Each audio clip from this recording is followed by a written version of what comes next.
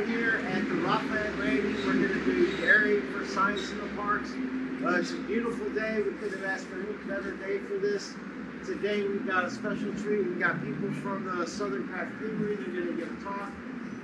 The treat about it is that they used to be Chipola students. Yes, we have former Chipola graduates here today to come talk to us, so we're very excited. And we also have many Chipola students that have had presentations on dairy and the related sciences to it. So should we just get started? Talk about something else? Let's go ahead and get started. So first up, we have Nikki and JD, and they're going to talk about lactose. Come on up, take the stage. So today what we're going to be discussing is lactose.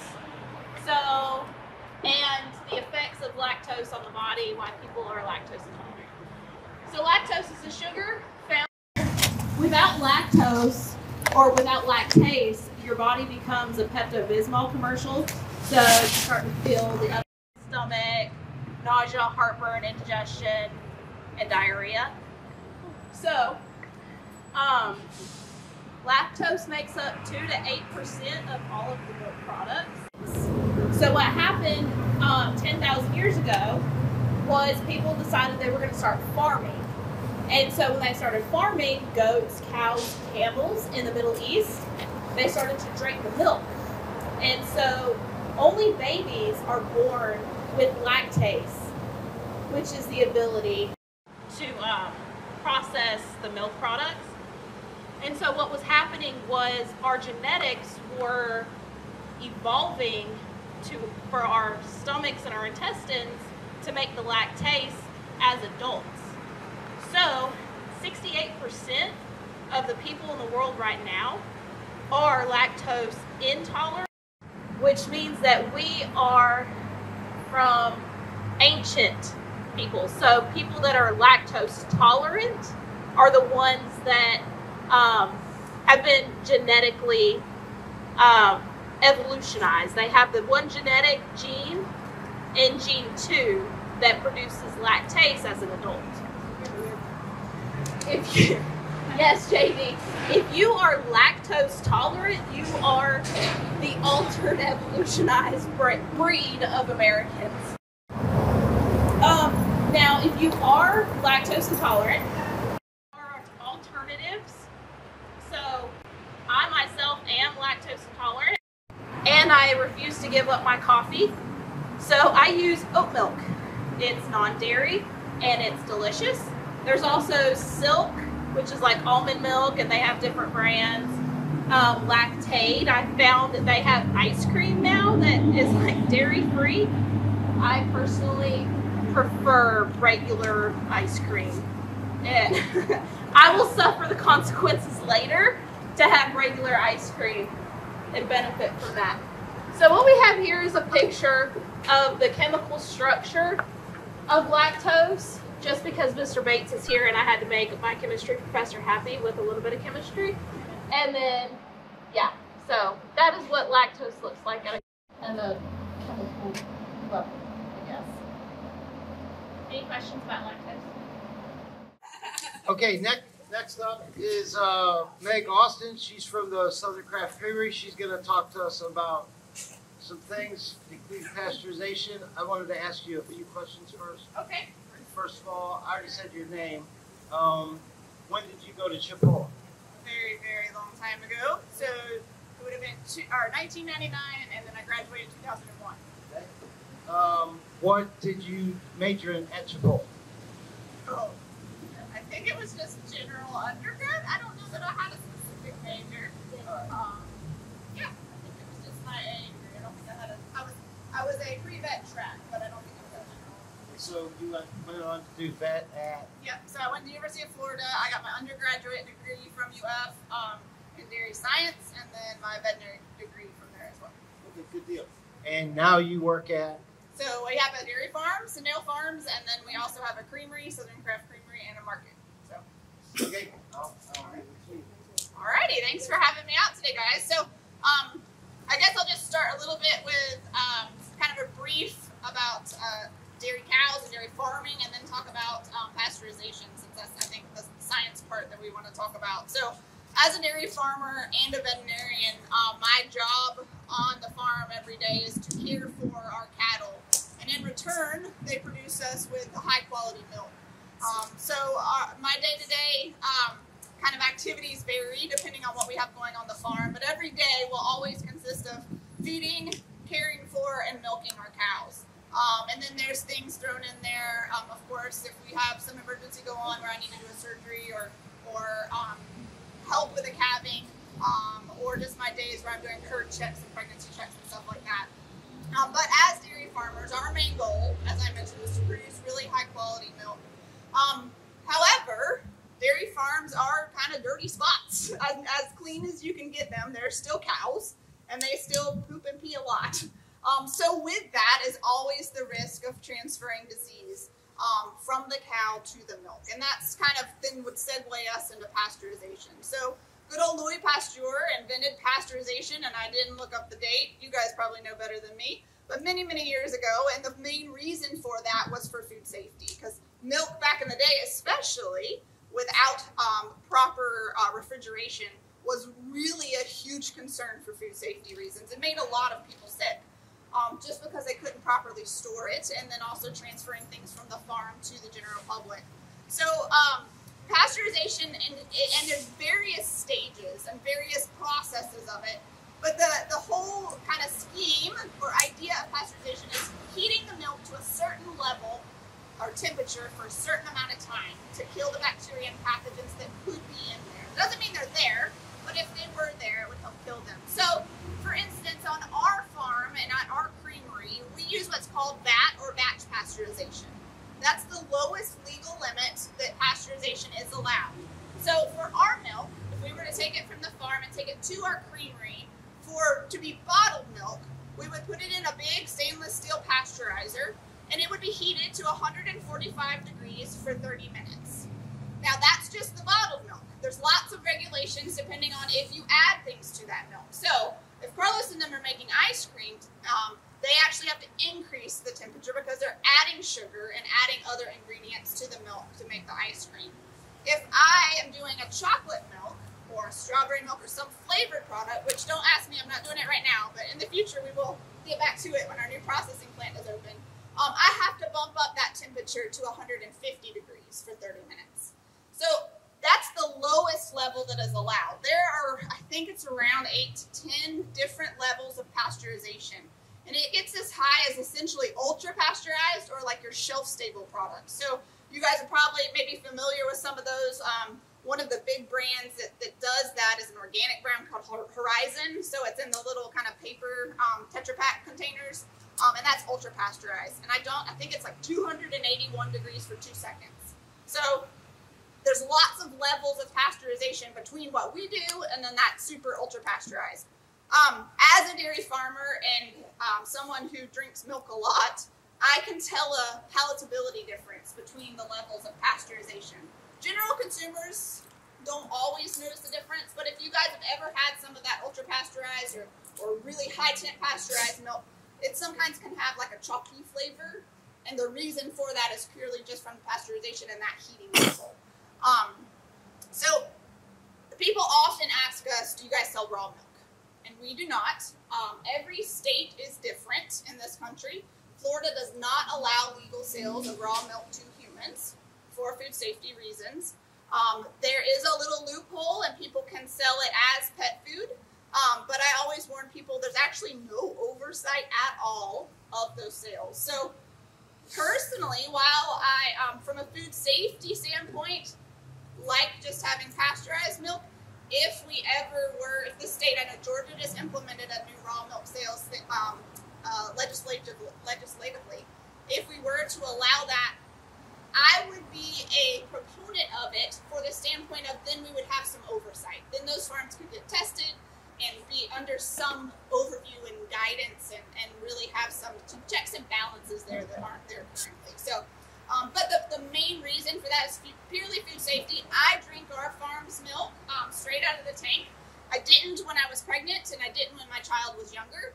And I only do it now because I'm around all those pathogens that my cows are around every day. So trust me, I've consumed pretty much everything that they have consumed as well. So But pasteurization is a really cool technology that's really helped with foodborne diseases and food safety as a whole. So if you guys have any questions, and I can speak a little bit on homogenization if you want me to, I got a thumbs up. So homogenization is the other main processing technique that goes into your bottled, your good old gallon jugs of milk.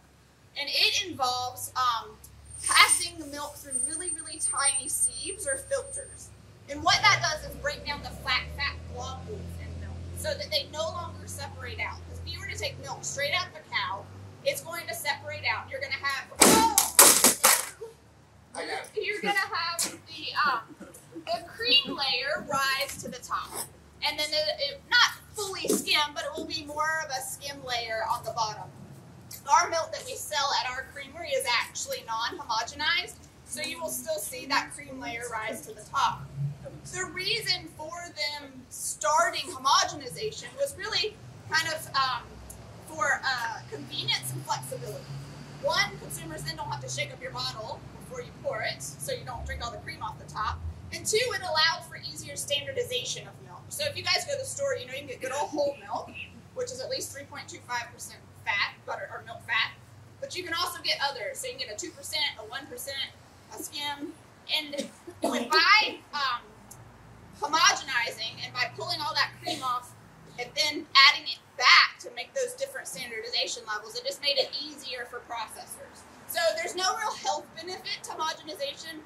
It's just purely kind of an ease for us as consumers. I personally like non-homogenized milk just because I can either drink the cream off and use it when I want or not. And there has been some limited scientific studies to show that some people who are not truly lactose intolerant, but who milk still bothers, may benefit from non-homogenized milk. Their body almost responds to those smaller fat globules as kind of foreign, and so it starts kind of some irritation and inflammation. So there has been some limited studies to show that people can more easily digest non-homogenized milk. So just something kind of interesting. Not been a lot of studies, but some. All right, you guys have any questions? All right, up next, we have Carlos Saley. He is a Chipola graduate, and I think he's going to talk about it here in a second. Carlos, tell us a little bit about your background and what you've done. So I went to Chipola in 2018. I graduated there from 2020. Then I transferred to the University of Florida to receive my degree in food science. And currently I'm planning on going back for my master's in the next 2 to 10 years. I don't know. This adult life thing is kind of hard. But yeah, I plan on going back with an emphasis on food engineering.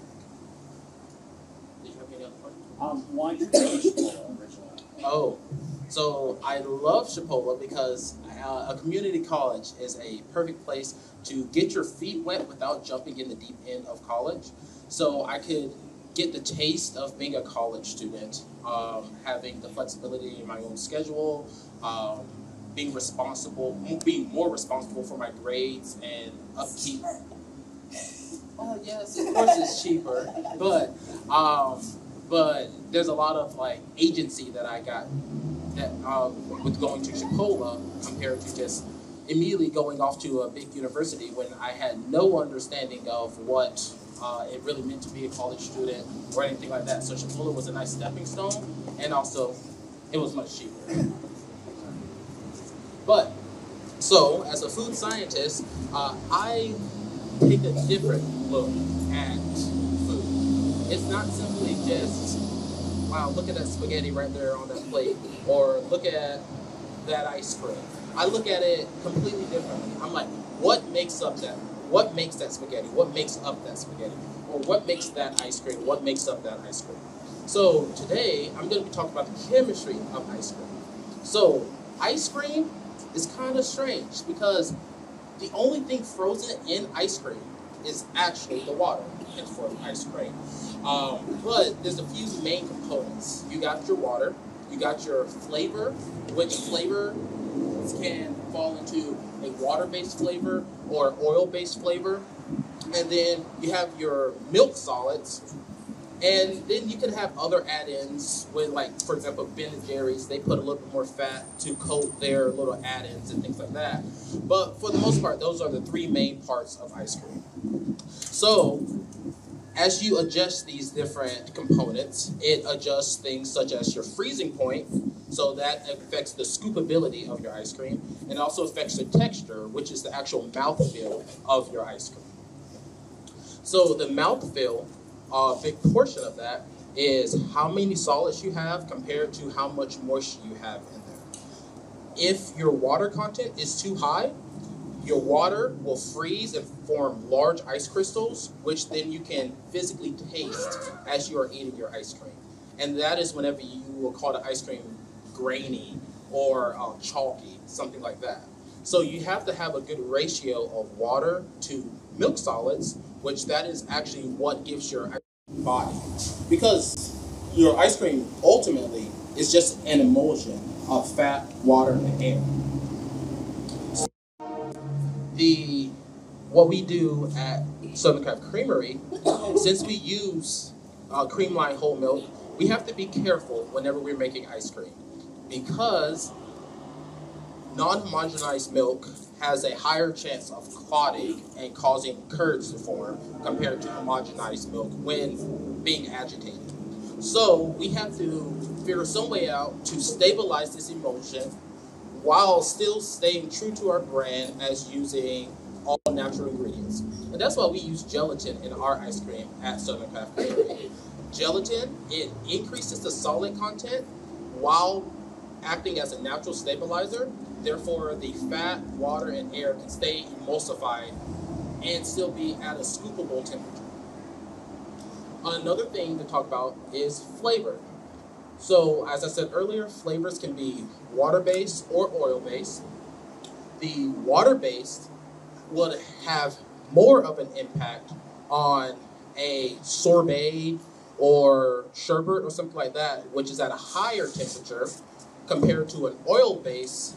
An oil-based will have more an effect in an ice cream or gelato, wherever it's stored at a lower temperature. So the oil-based flavors come through more in ice cream due to the fact that the water is frozen, but the oil is not. Therefore, your palate dissolves dissolves not the correct word. Your palate detects the oil easier. Oh my gosh, it's Miss Bonnie. Hey-oh. Your palate detects the oil faster than it would the ice, since the oil is liquid while the ice is solid. And then it's vice versa in your sorbets and sherbets. That's about it. Great. Real quick and Any simple. questions for Violet? So to make this work, I had to find a milk that was way higher in fatty levels, which is why I have whole milk. And while I get my ingredient list out, first I'm just going to pour a little milk in here. The way this works is that the milk and the food coloring I use is they're gonna bond together by surface tension, which basically means the liquid and an object on top of the liquid, and then once I put a few drops of food coloring in there, I'm going to use this soap to break the bonded molecules together. And the way this works actually is because soap has two sides that basically inside of it. So one side is hydrophilic and the other side is hydrophobic, meaning the hydrophilic side is going to scrub it clean and chase the oils over to the hydrophobic side, and it will create this firework illusion on top of the milk. I'll put it more over here where y'all can see it.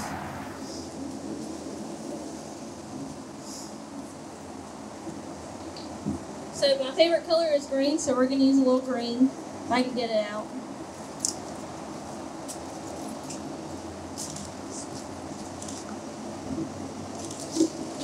And I'm also going to put blue and maybe another color like red.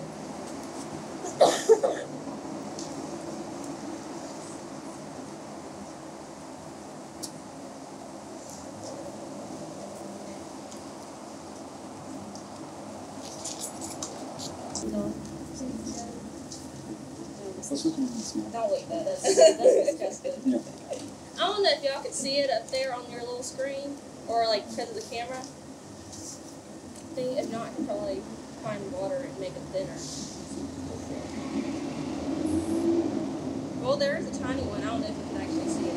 I'll put it right here. Did you get that? For y'all that can't see, Yeah. I just went exactly on my food coloring, and I could probably do it again for like if anyone wants to come up and actually see I want it. to come see it. And I just got this little cotton swab of soap. I'll make a few more little dots. Yeah. I'm Jenny. I'm the president of Science Club, and next fall I'll be applying at FSU to be in exercise physiology because my future career path is chiropractics. My name is Jared Holcomb, and I'm at Chipola. I'm a science education major, and I want to eventually get my master's and come back to Chipola and teach. Dense, yeah. So for this ice cream here, I went and I bought the same kind of milk. This is the whole milk, because this requires like a lot of the same kind of fats as hers does. And I also used some sugar and heavy cream and so 2 tablespoons of vanilla. And so, Jenny, if you want to grab the nitrogen. So what this liquid nitrogen does, it's very, very cold. And so whenever you add it to this, it keeps the fats and the water molecules small, and it makes them very, very dense, and it immediately freezes it, and then when you keep stirring it, it makes it into the ice cream like we know.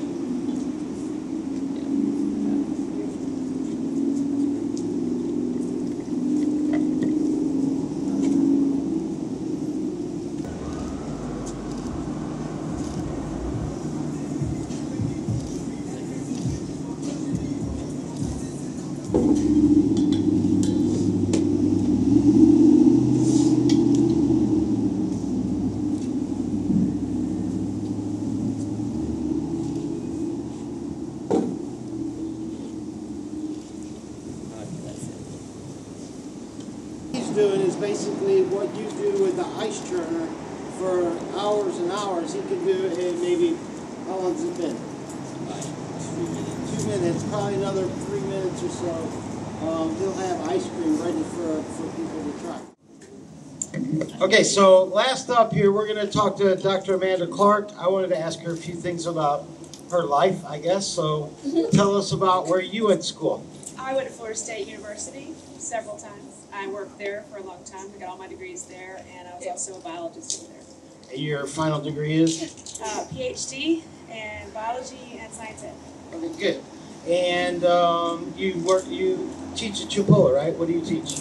I teach anatomy and physiology, biology courses, and I do science education courses, elementary, middle, and high school. Excellent. And let's see, what else do I want to ask you? That's probably it. Anything else you want to add? I get the wonderful opportunity to be the STEM coordinator for the college, which we do a STEM event for the local high schools in the 5 counties once a year, and it's awesome experience. And I get to be part of Science Club. Excellent. And what are you going to do for us today? I am wanting to show something artistic about dairy, and since it's really important, as I teach anatomy and physiology, calcium is one of the most important things I teach in AP1, because without calcium, we would not exist. And that is for the sheer fact that, we produce milk, as mammals, we produce milk. We also need milk as a primary nourishment for the first years of life, depending on your species. So it must be genetically hardwired for us to create milk. And a lot of that is the calcium and the sugars and the proteins that are in milk. So milk is a really important thing. And it's also a building block. It's a primary building block for all living things that are considered mammals. And so with that knowledge, we wanted to make that, a little less, lecturing and have it more fun.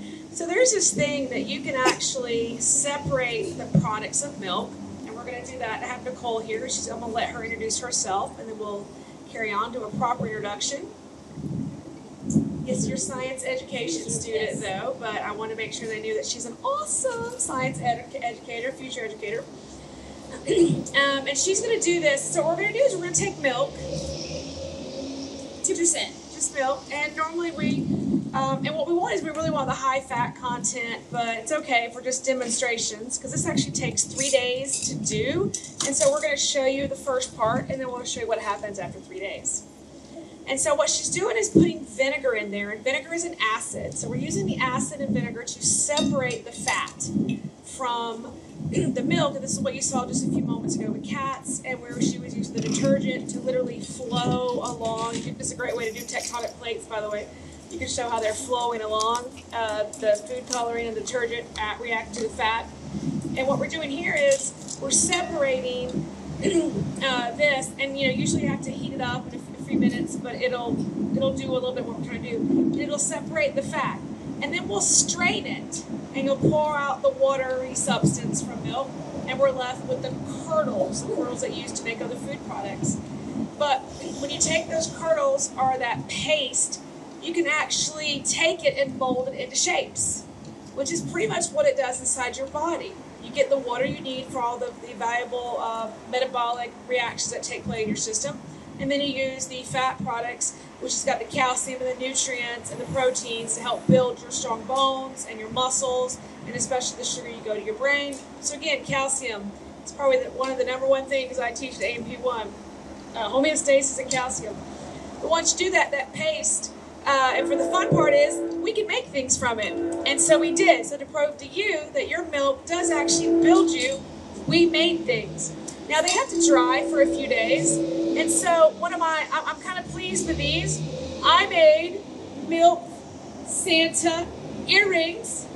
Oh yeah, I made these on Tuesday. Look at those. Anybody, we'll be raffling these off to anyone today. See, milk is a building block of all things. So I made some little Santa earrings. I've also made for everybody smiley face bracelets made out of milk.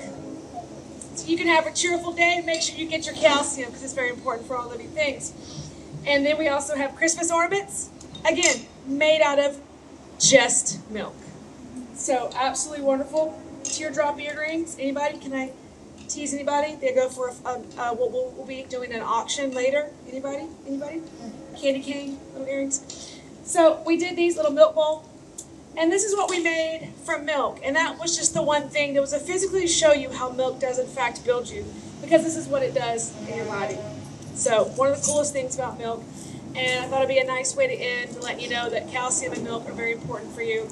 They are very important for in the biologies, and that is the ending of our presentation. Yeah, this unfortunately did not work because it was 2% and not whole milk. So you can see there is a little bit of curdle going on. There is a little bit of curdling going on. If it was whole milk, it would be very thick, very chunky, and then you'd be able to strain it and then form it. So unfortunately, because this is 2%. And actually it did work, so I did have that thought process. I wanted you to talk about that because I'm not sure if a lot of people, especially people who are watching this, really truly understand the whole milk, 1%, 2% skim milk.